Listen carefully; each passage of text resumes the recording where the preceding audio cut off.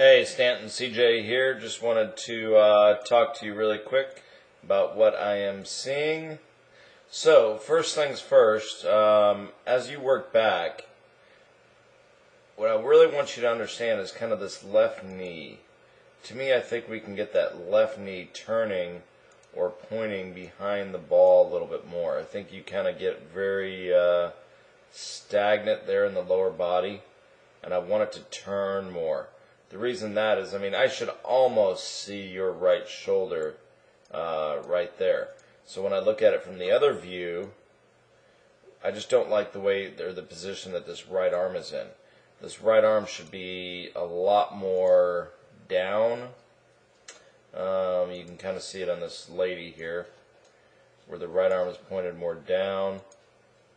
Alvaro Quiros, the right arm, and we're really just looking at the angle.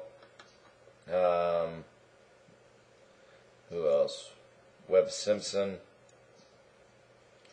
You can see the angle of the arm is definitely more down, and we're kind of using your spine, if you will, as the benchmark. So as long as the right arm is getting, less than, or I'm sorry, more vertical than your spine, that's really what we're after. So I hope you can kind of see that.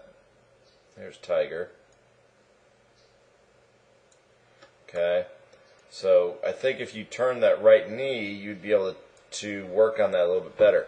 I'm also going to have you do some cross-handed drills so that you can work on that. So if you can get, if you can work on the cross-handed drill, just put your left hand low and swing back. You'll feel how your left arm feels across, your right elbow feels down. So that would be a good drill for you. Just because of that, it's like as you come down, it does start down a little steep. Because again, I think that it's because of that right elbow. If you can obviously get that right elbow down and actually go ahead and just let your body turn more. I just think it's lack of rotation. But you do a good job of getting the club back to where it belongs there. But just watching this, it just looks very stagnant. It kind of looks like your head stays down. Lower body's not moving at all right through here.